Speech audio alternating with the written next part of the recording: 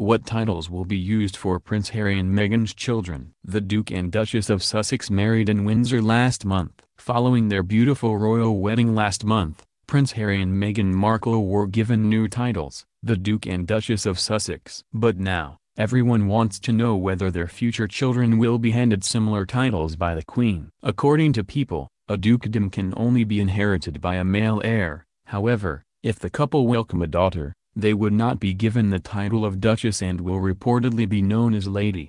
For their daughter to gain a title of Duchess, they would have to marry a duke themselves in order to be granted that official title. Although changes regarding royal children have been made before, earlier this year, Princess Charlotte made royal history by keeping her rank following the birth of Prince Louis. It follows the change of succession laws in the UK, which were updated ahead of Prince George's birth in 2013 to allow a possible firstborn daughter of Prince William and Kate to take precedence over any younger brothers.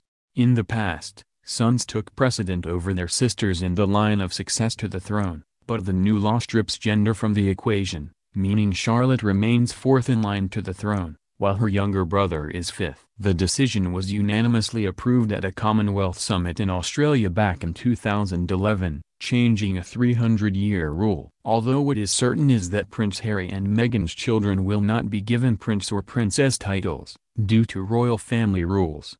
The newlyweds have previously hinted their desire to have children in the near future. During a visit with Harry in Belfast, the former actress was seen looking at some infant items by Schnuggle. Meghan remarked, "I am sure at one point we will need the whole thing. It's very sweet." In a 2017 Newsweek interview, Harry also revealed that he plans to raise his children with the same down-to-earth philosophies as his late mother Princess Diana. "My mother took a huge part in showing me an ordinary life," he said. "Thank goodness I'm not completely cut off from reality. I am determined to have a relatively normal life, and if I am lucky enough to have children, they can have one, too."